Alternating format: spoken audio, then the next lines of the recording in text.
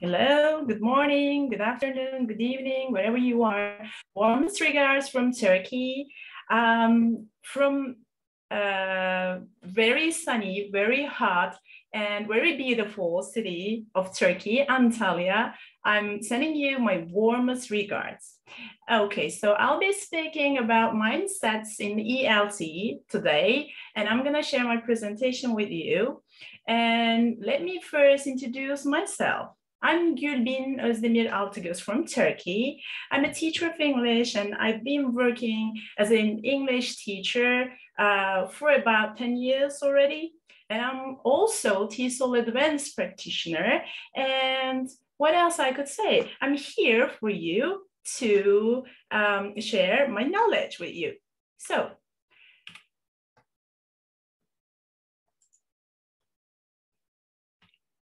as a resource person of the International Internship University, I'll be talking about some brief information about EEU or IIU, let's say. So it is the world's first internship-based virtual university.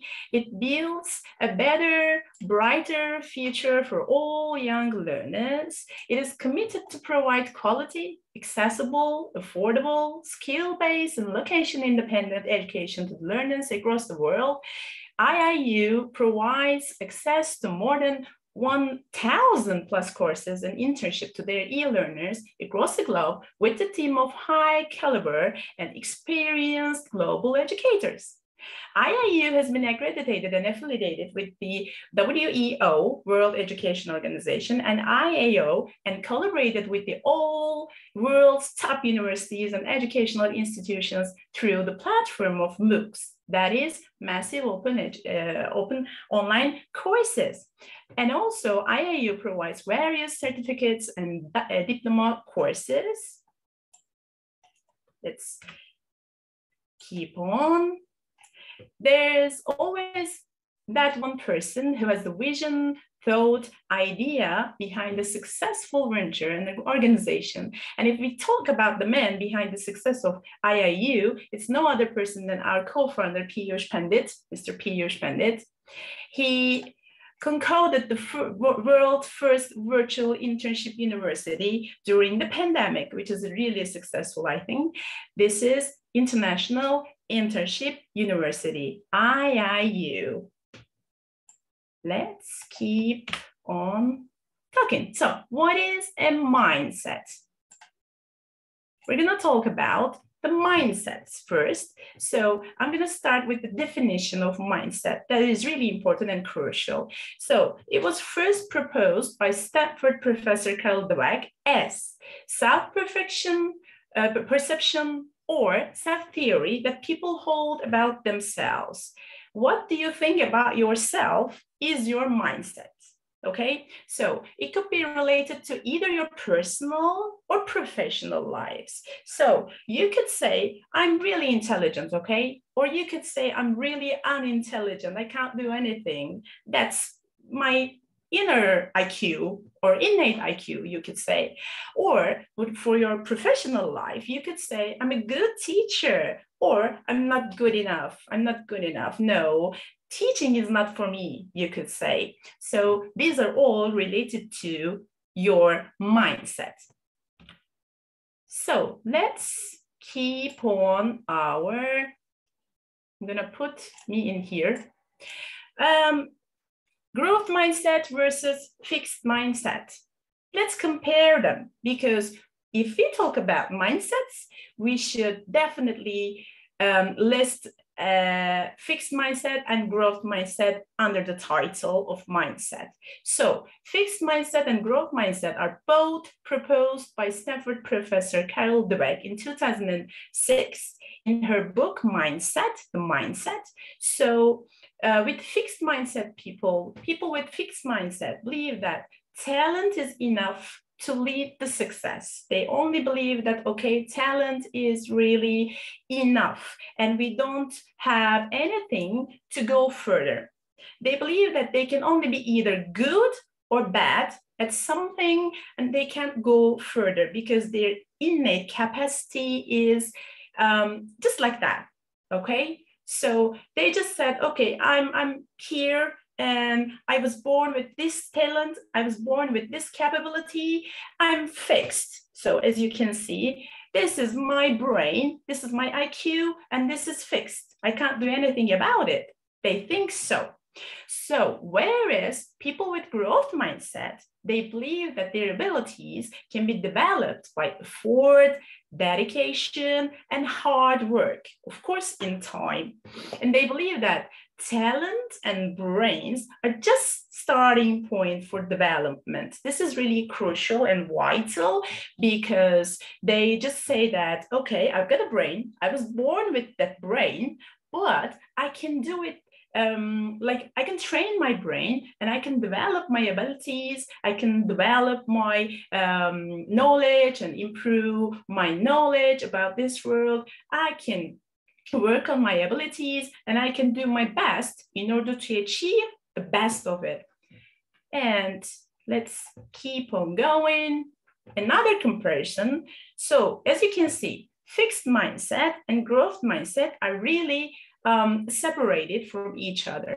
For fixed mindset, we can say they have the belief that they have innate IQ and they can not do anything about it. This is an innate IQ and they can't develop, they can't improve, they can't do anything about it. They just believe so. They got resistance because they don't like new things, they don't like challenges, and they are unwilling to do something they don't understand or something really new to them or something foreign to them, let's say. And they've got fear for learning and doing anything that they could do with a growth mindset. But instead, they just, it's like a closed box or closed, how to say, can. You can't open it if they don't want. It's something like that. So first of all, they need to say that, okay, I'm ready to open myself. It's something like that. For growth mindset, you can see they can believe that they have developed IQ. This is really crucial because they think that, okay, I was born with this, but I can develop it. This is in my hands. This is my power, inner power. They get motivation. This is really important. They believe that with effort and with dedication, they can do anything they would like to do. And they've got courage. That's the most important and that's the most outstanding thing with growth mindset.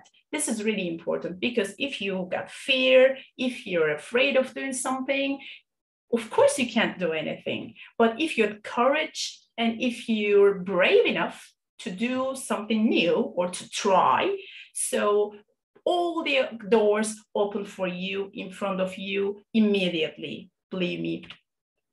Another comparison. Let's look at the statements now. Fixed mindset versus growth mindset. So with people with fixed mindset probably say, I can't do this. And they close themselves. I can't do this, no. But whereas people with growth mindset, they can say, I believe I can do this. I believe I can do this. That's in my hand. Another statement. This is like example or sample statements that you can meet or you can encounter in your everyday lives. Even with your colleagues, friends, students, anyone you could think of. And you can just find out about people with fixed mindset and growth mindset more easily. For example, the second sample, I don't like challenges. I'm here and I'm good at like this, I'm good, I'm really good, they say. But people with growth mindset say, I love challenges. I'm gonna try myself. I'm gonna try something new. And that is really, really good and cool. Wow. They got the excitement. So another one, I'm only good at certain things. Something like, I'm only good at English.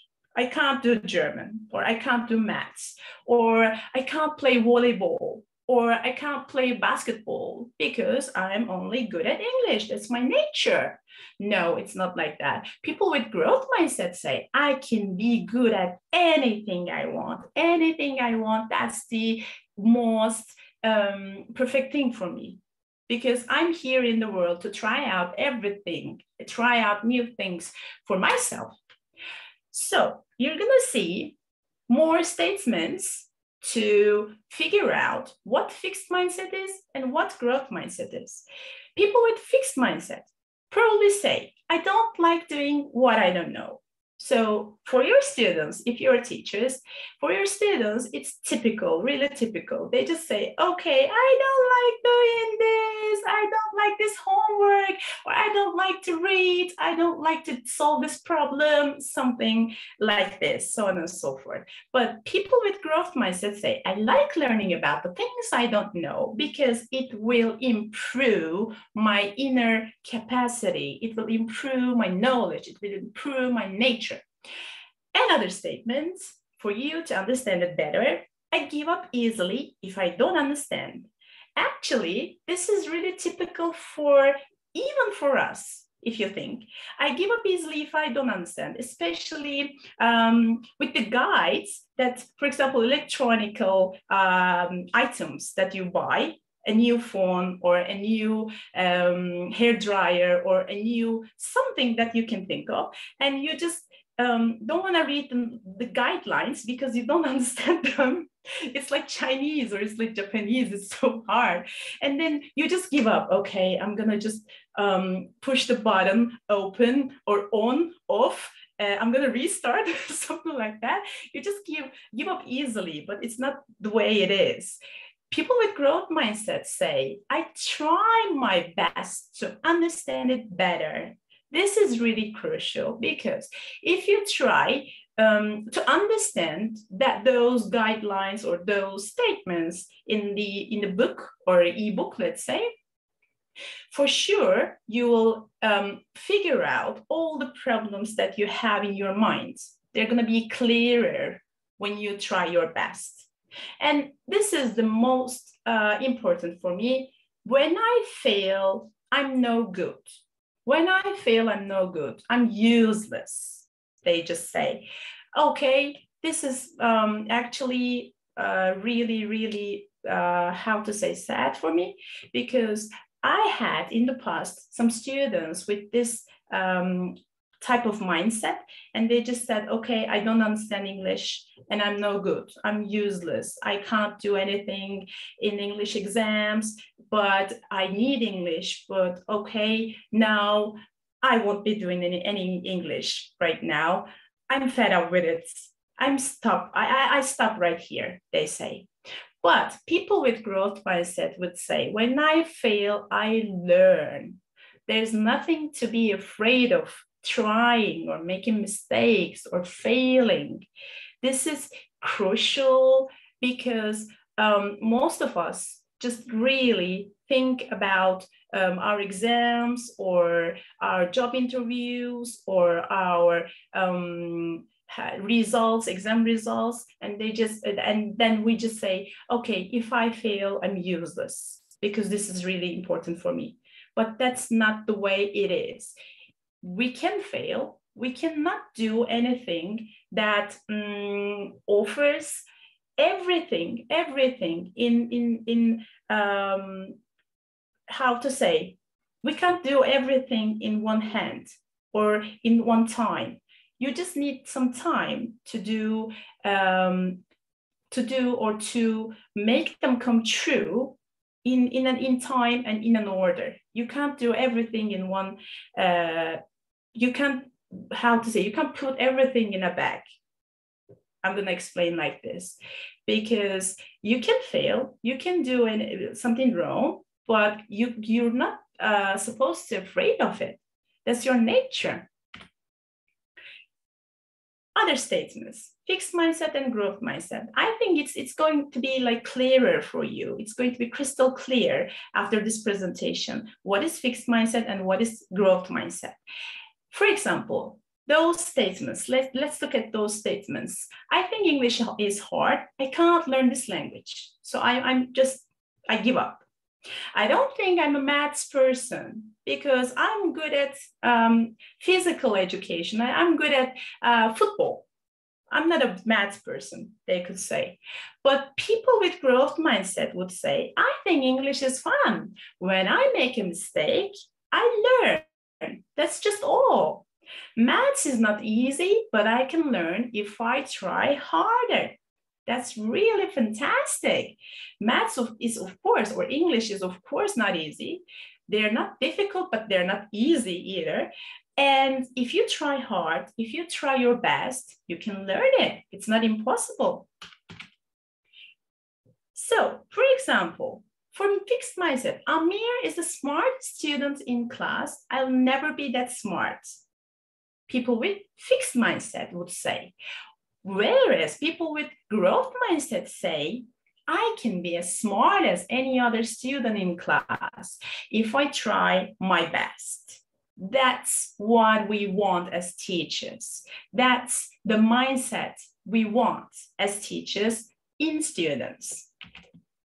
So let's see, fixed mindset, we talked about growth mindset, we talked about, but we didn't talk about what does language learning or teaching have to do with mindsets. Let's talk about them now. So as you can see, this is language mindset, beliefs that people have about their ability to learn languages. This is language mindset. We call it like this. For example, in order to figure out in a more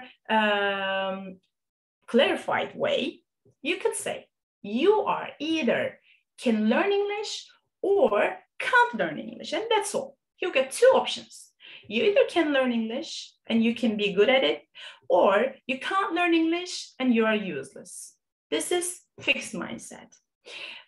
You're either good at English or bad at English. We just talked about it. So if you have a fixed mindset, you would probably say, okay, I can learn English or I can't learn English.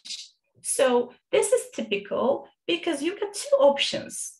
No other than two options is possible for you. Two options. You are either good or either bad.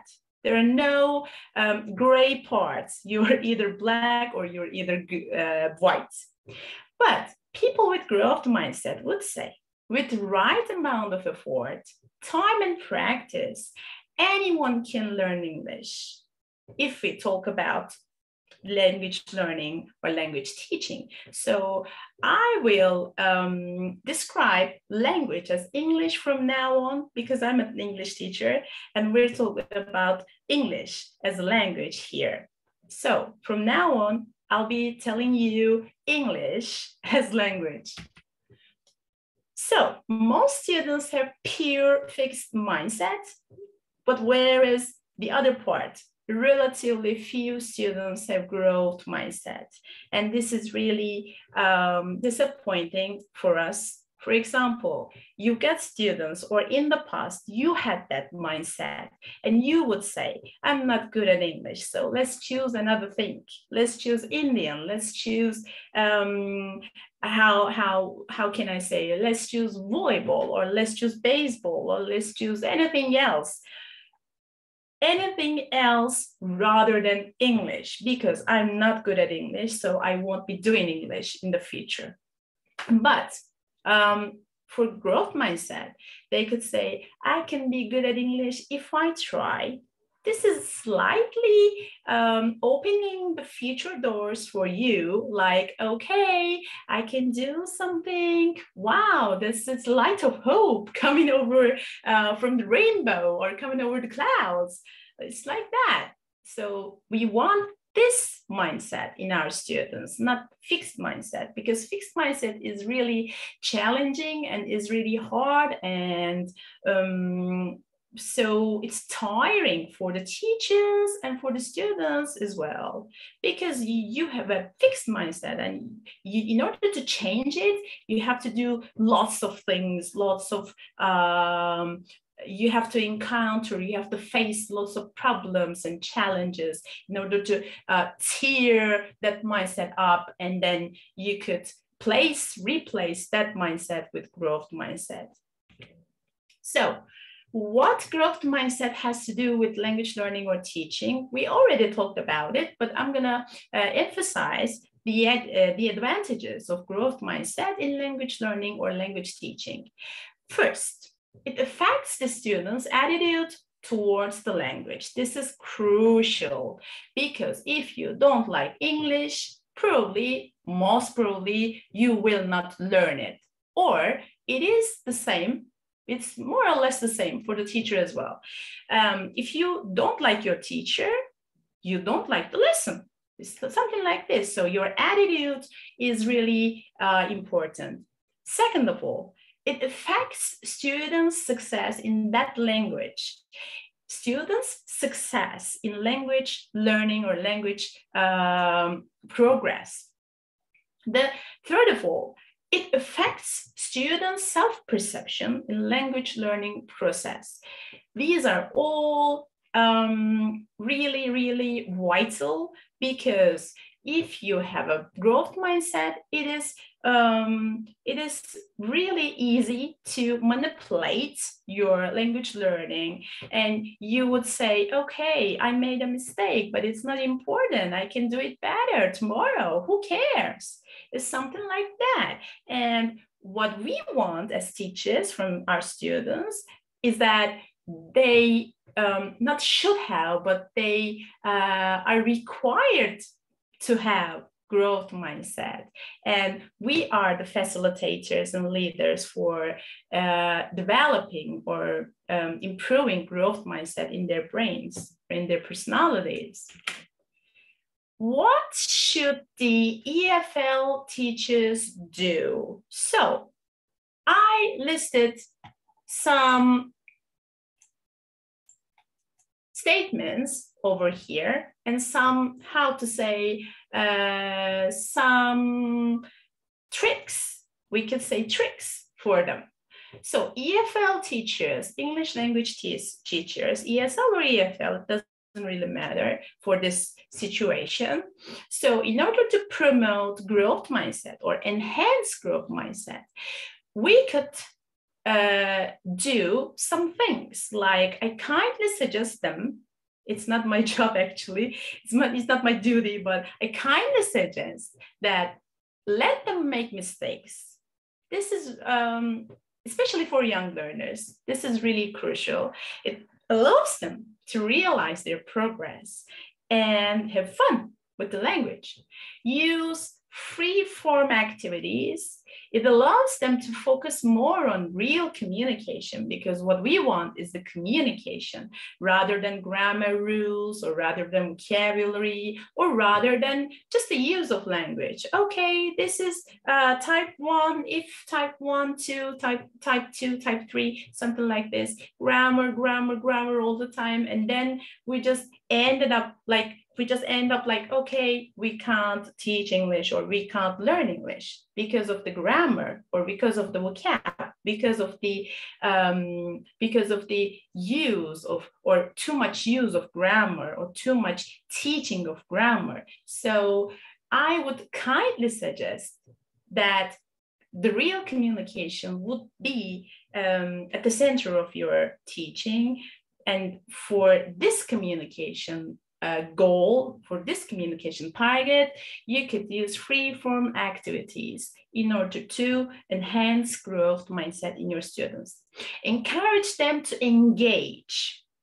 For example, for over 5 years, I've been working at a primary school with young learners, and they would like to engage all the time because they're like, their kinesthetic learning parts are so interactive, but somehow you just see or you just observe them, they won't like to participate or they wouldn't wish to engage in your lesson. Why? Because they're shy, because they're so embarrassed, because they're afraid of being mocked, or they're afraid of being manipulated or being mocked by their peers. And you would most probably just use some activities or some, even your gestures or mimics or your activities or games would encourage them to engage in your lesson. Even with raising their hands or even at a glance at your writing on the board or even asking a question for them, it's vital. You can't imagine how important it is for them to engage in the lesson. Otherwise, they would sit still and they would just hear what you say and they would listen to your sentences, but they won't really listen, or they won't really put their hearts in that lesson, and they won't be taught. It's just, okay, I taught the lesson. It was really important and it was really enjoying and it was really fun. Okay, but what did the students get from your lesson? Nothing, no. Engaging is vital for learning. So encourage them to engage. I kindly suggest. Applaud their progress, not their results. This is crucial because we normally, we grew up in a city or in a country or at schools where the results were appreciated more, not the progress. Okay, from that exam, what did you get? From that exam, what was your score? From which lesson, or from that lesson, what did you get as a exam score?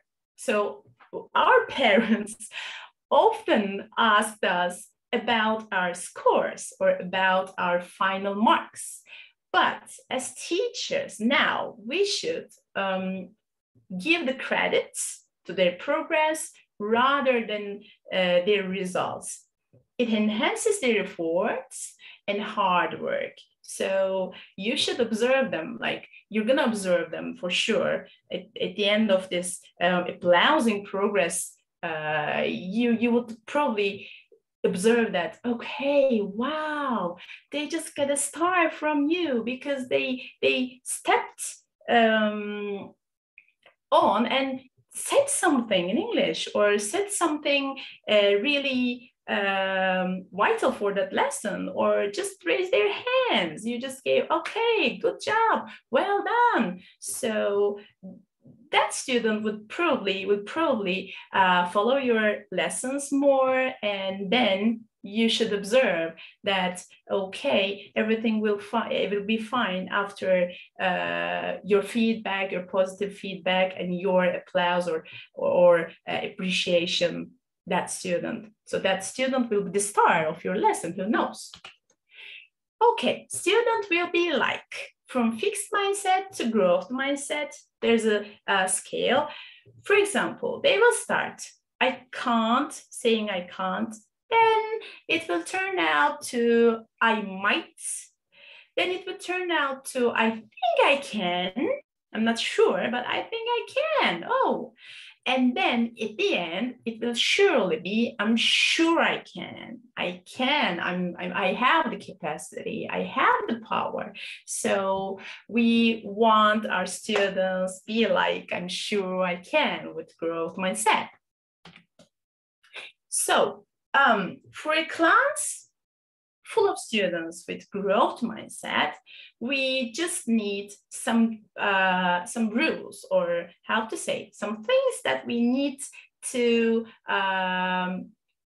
mind, or we need to be aware of. So there are some don'ts and do's. So I'm going to start with do's.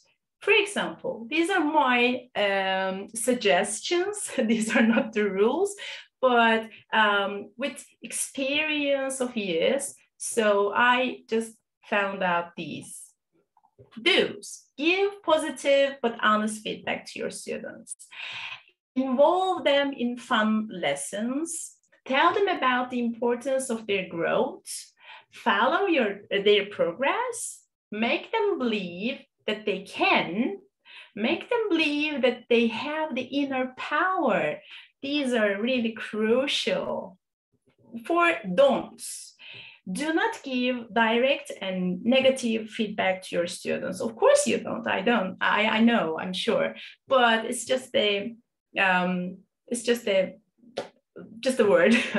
Do not focus on their results. This is crucial. Do not tell them they're not good enough. Often in the past, I remember some teachers of mine saying, you're not good enough for volleyball, you're not good enough basketball, you're not good enough maths, you're not good enough science, something like that. So we should not tell them that they're not good enough for English or learning a language. Do not compare their levels with other students. Do not make them fear from the language learning process. Do not give up when they say, no, I don't want to do it. This is perfect for teachers because oftentimes we say that, oh, I'm like, okay, from the lesson, from the previous lesson, I had some negative remarks, or I had a bad experience from my previous lesson. So all the students were silent, or all the students, or most of the students didn't want to participate. So I think I'm not going to use that activity, or I'm not going to use that game again. So no, don't give up. At least you don't give up, because students could say no. Of course, all the time, students you observe those students, they would say no, or they would say no with their eyes. So this is really important for us as teachers, not to say I'm fed up or I give up. This is crucial. So in the future, growth mindset, hope, I really do hope, wholeheartedly hope we can all have students with growth mindset all around the world in the future, because this affects everything, like step by step. It affects your teaching, then it affects your classroom, then it affects the school atmosphere, then it affects the parent-teacher collaboration, and then it spreads and spreads and spreads, and it affects positively the education system. Who knows? So this is my wish. This is my wish for the future. I hope we can all have students with growth mindset. Not all, maybe, but most of the students. If we win those students, I would really be delighted and thrilled to observe the change in their progress and in their future works and future jobs and everything. So that's really important for me. I would like to say thank you for joining me and listening to me for this session. And also I'd like to thank Corina Stea for her collaboration and encouraging me to take part in this session, and to our moderator, and to everything behind the scenes working for International Internship University. I want to thank you, and I want to thank a million to you. Thank you for everything. So I'm gonna stop my screen sharing so that you could see.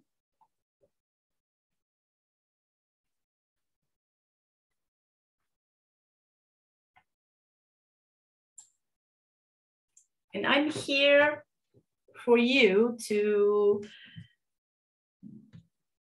ask questions if you want, but I need to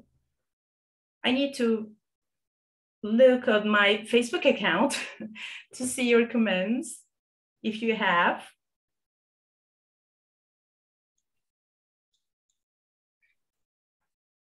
If you got questions, I would appreciate, and I would be happy to answer, but I need to find out. I put one question here in the chat. So I'm gonna figure out how is it possible to teach 150 students, all different with different learning rhythms? One question from Watcher. Oh, yeah. So these are the students in one class? Not really, right? 150 students in one class? No, I don't think so.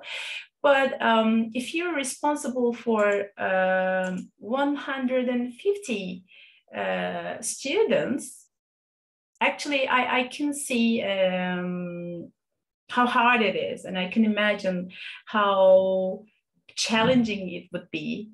But it's not impossible because I've got, maybe you won't believe it. I don't know, maybe you won't believe it, but for over 5 years. So I've been working at a primary school with young learners aged like 8, 9, and 10. And they have, like, they're coming from wealthy families, and sometimes they have some snobbish acts, and they don't want to take part in any lessons or any activities for some reason, for some time. And I just figure out new solutions to them. I love challenges, and I try maybe 100 times in order to see if it works. I know it is hard. I can definitely understand you, but I've got, you won't believe it, but I've got 300 students, and like second graders, third graders, and fourth graders, because I'm the only English teacher in that school. And the parents give credits to the class teacher all the time, and you should make yourself valuable in order to be respected at your classes, at your school. And I tried lots of things, believe me, lots of things like games, creative drama, and rhymes, and some other books. But most of all, I just or benefited from competitions and some symbols of awards, maybe the real awards sometimes, like stars, and some magazines, like science magazines or English magazines, or sometimes toys, sometimes medals, like, okay, if you're counting from 1 to 100, I'm going to give you a medal. This is, I don't know. Sometimes my colleagues say, okay, for this a medal, come on. Medals are given for more important things. So if the student can count from 1 to 100, so okay, so what is it? But I oftentimes say them, okay, the medal, maybe that medal would be the best or the most precious thing in that student's life. And it is given by a teacher, and that makes the award more valuable. Then I just can say that I observed so many students of mine, after taking those medals, their academic scores or academic success became, the levels became higher, and their interests in English and learning English became higher, and everything changed. I could say wholeheartedly, but sometimes these are not affordable. I can just agree. I can agree on that with you. Sometimes, like talking and teaching to those students can be tiring, and sometimes you feel exhausted. Sometimes you feel, okay, teaching is not for me. I know, but you should try. You should never give up, because there are some ways hidden under the boxes, but we still can't see them, or still can't find, or we haven't just found out them. So I could say that one for an answer. Any other questions? If they have, or any other comments, any other experiences that you had in the past. I would really be interested to hear that. Those experiences or those stories with, that you shared with your students, if you got any.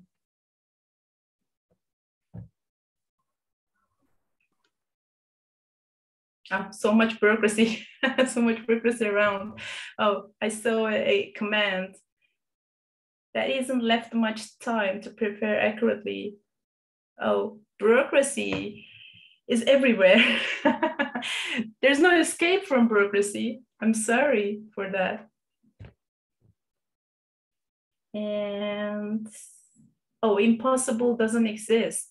We have to think positive. Yeah, exactly, definitely, I agree. Impossible doesn't exist, especially with teachers, because after the pandemic, it's about like, it's going to be out of the topic, but I'm going to say, after the pandemic, we as teachers, most of us expected that, okay, the pandemic showed the parents the importance of teaching and teachers. So after the pandemic, when we go back to our schools, we're going to be met like kings and queens. And everything will be fine, and everything will, all the problems will be solved, and there will be no problems or little problems, let's say. But that didn't happen. Everything that didn't happen, actually. Okay, they told us teaching is really hard. Teachers, oh, we respect your job. Oh, we do respect your being here or your presence. Yeah, we just understood how teaching, how hard the teaching is during the pandemic, when we were back at home with our kids, like 4 kids or 6 kids, and trying to make them do their homeworks or make them do anything you want, and they don't want to do, and they just fed up and they just give up. And we just search for lots of ways to persuade them to do something, but it's really hard. They just told that, yeah, I experienced it, but things are changing, but slightly and slowly, of course. But I do believe, I do hope that in the future, teachers will be the most appreciated among, let's say, teachers will be those jobs among those who will be most appreciated and respected. That's my wish and my hope for the future. I've been a teacher for 25 years. I love teaching. Me too. Thank you. Unfortunately, not in here, Portugal. Oh, sorry to hear that. It's really, really sad to hear that, not in Portugal. So I think the society doesn't consider school important. Well, does this kind of school, four-wall schools, make sense in 21st century? Yeah. There are lots of things to be done for schools.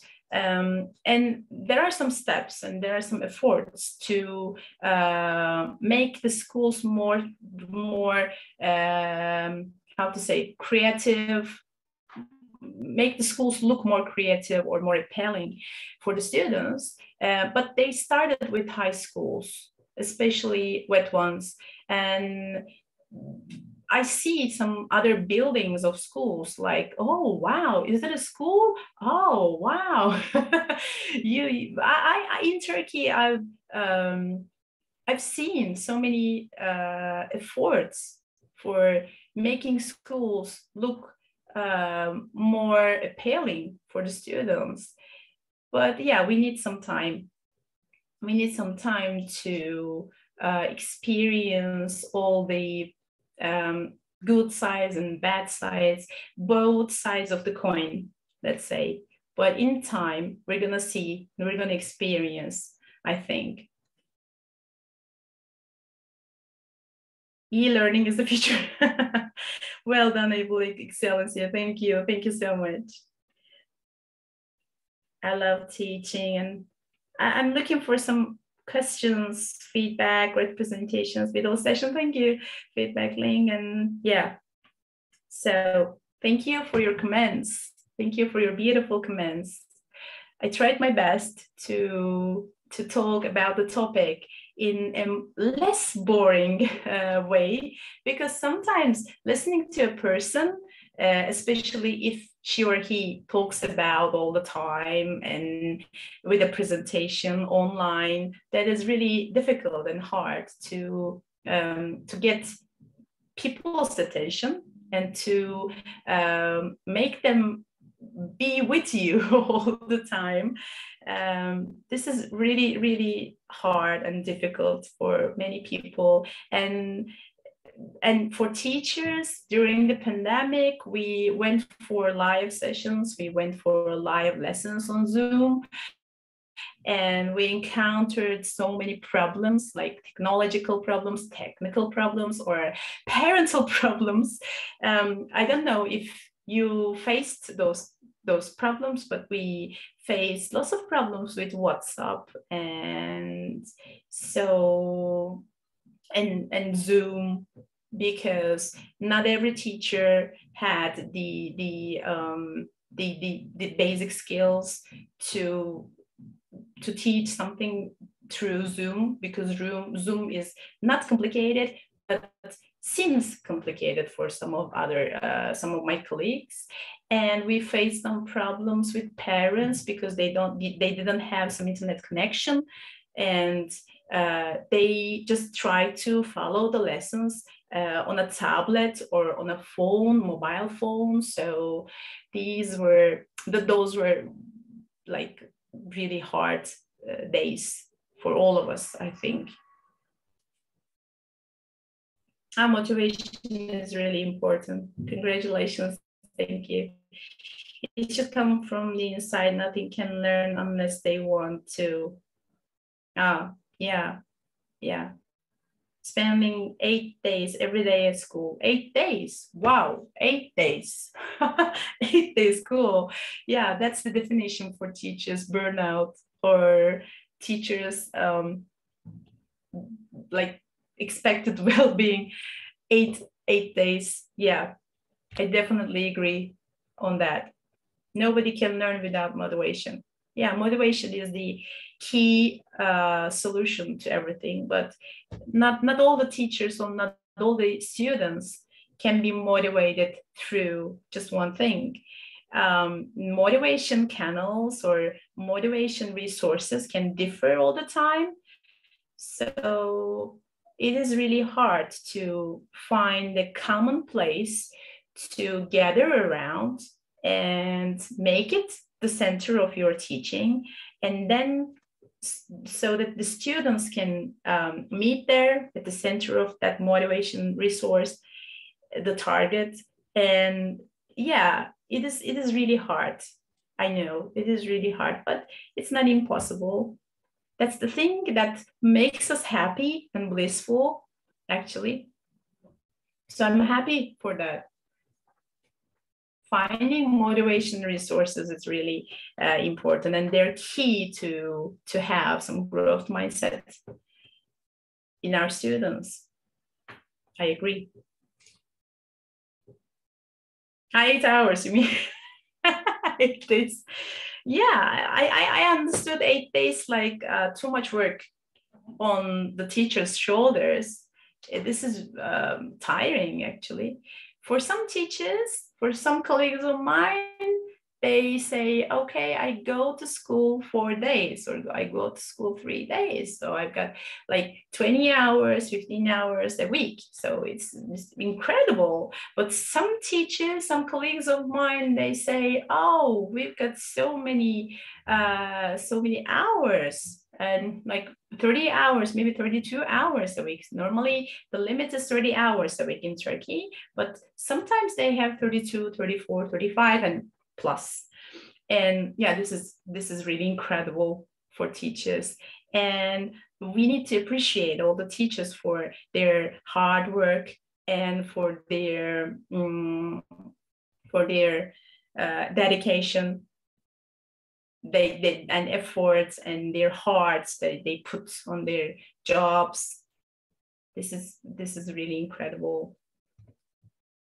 Yeah.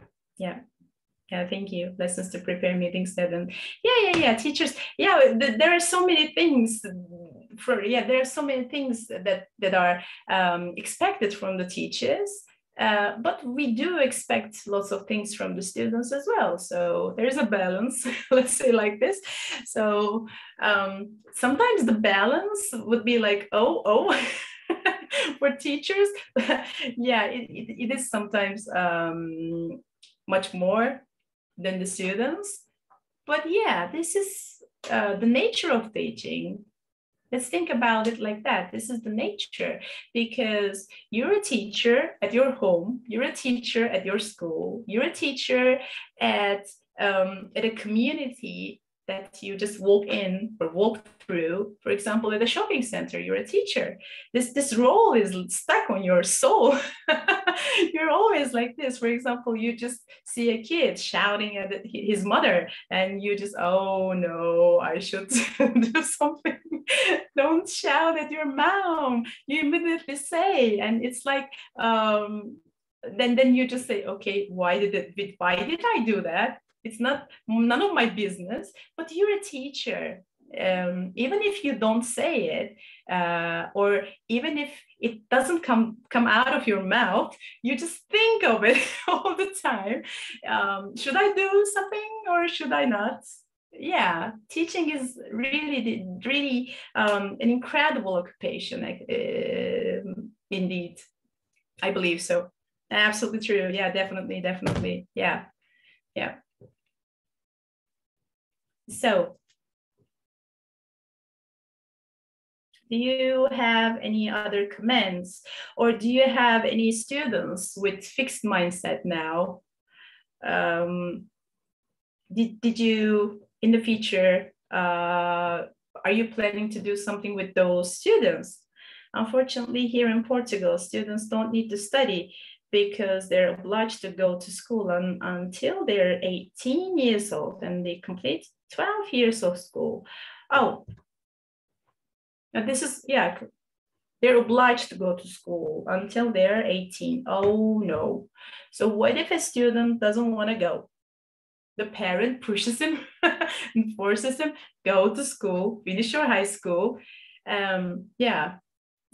If it were in Turkey, it would probably like, okay, it's for your military service. You're 18, go to your military service and complete your military service and come back and find a job and then marry a girl or something like that. And yeah, oftentimes I see that, okay, we don't ask for students' needs or ask for students' interest, like sources of interest. And this is actually crucial for teachers to know the students' needs, the students' motivation resources, the students' questions in mind, the students' comments. For example, I use 1 minute paper on 1 minute word activity at the end of my lessons. And I just ask them, okay, how did it go? How was the lesson? And just one word, like bad or good or perfect or fantastic or not too bad, okay, so something like that. I have a board, like a little board, and they just go and write something without their names. And then at the end of the lesson, I just go and figure out the results of my lesson. Was it effective, or was it bad, or was it good? Was it qualified for them? And yeah, Oftentimes I see positive comments, but sometimes there are some, yeah, like, it was better yesterday, it was better, like previous week. Yeah, sometimes I encounter those comments, but it is interesting for self-reflection. And it is really crucial, I think, for a teacher to see, to observe or to realize. This brings I couldn't say it, self-consciousness to the teacher in order to improve their teaching or their teaching style, their teaching activities, in order to improve those activities or those techniques or even materials. For example, you sometimes feel that this material is targeted for this lesson. It's like to the point. Okay, I'm gonna hit the lesson with this material, but then it turns out to be something disaster. You can't even know, and you never know what will happen in the lesson, during the lesson, because it's up to you, of course, but it's up to the students as well, and up to the conditions, like physical conditions or the mental readiness of the students for that lesson, for that day. There might be so many reasons for a disaster lesson. So yeah. Are you in a public school? Yeah, I'm in a public school. Yeah, it's not private. State, not parents. Yeah, compulsory school. Completely agree with you, but they all should do the same stuff. That's the problem. Yeah. We should really definitely find a common rule or common regulation. But yeah, not all the teachers are the same. Not all the students are the same. And sometimes we have like different techniques or different teaching styles, different teaching methods, and some prefer some other things, some colleagues prefer some other things. Sometimes you see that, okay, your colleague is just standing in front of the students and reads a book, and that's all.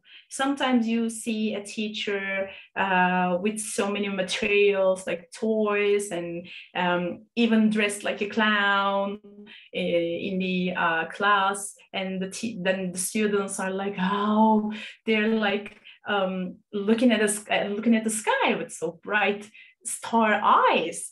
And yeah, of course, there should be a common and one regulation for teaching, but I think it's not authentic. This is utopia, let's say.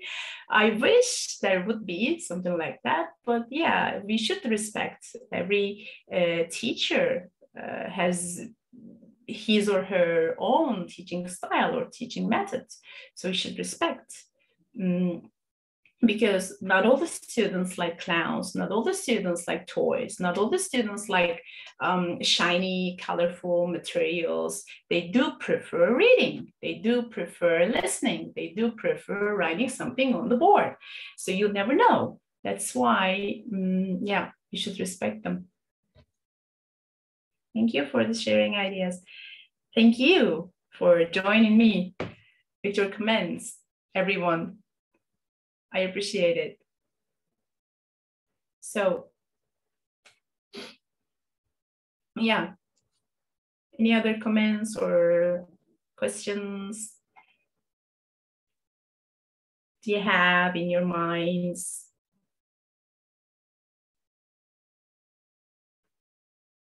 Thank you. Teenagers are tough. Yeah, I used to work with teenagers in the past, like 5 years ago, and I know how hard to work with them. And sometimes it's just talking. It never gives you something. It doesn't give you something that you can benefit from. It's just talking, because you do know that your conditions are unique. Your teaching scenario is unique. Your school, for example, the school where the school is located, or what kind of students you have, or what sort of parents you're encountering all the time, daily, what sort of managers you have. It depends on everything. So sometimes finding common problems or finding common yards to swim, it's really crucial. Then you just say, okay, I'm not the only person who faced this problem, who faced this challenge, who feel sad about it. Then you find out about the alternatives. Then you start realizing or start thinking about alternatives when you just find some people to talk about and share the same problems. It's really cool, actually. So I think I'm done. Do you have other questions or comments or remarks? Awesome presentation. Thank you very much. Thank you. Thank you for joining me. Thank you for allowing me to take your precious time. I appreciate it. Thank you so much. Great, IIU. Yeah, great. Yeah. Thank you.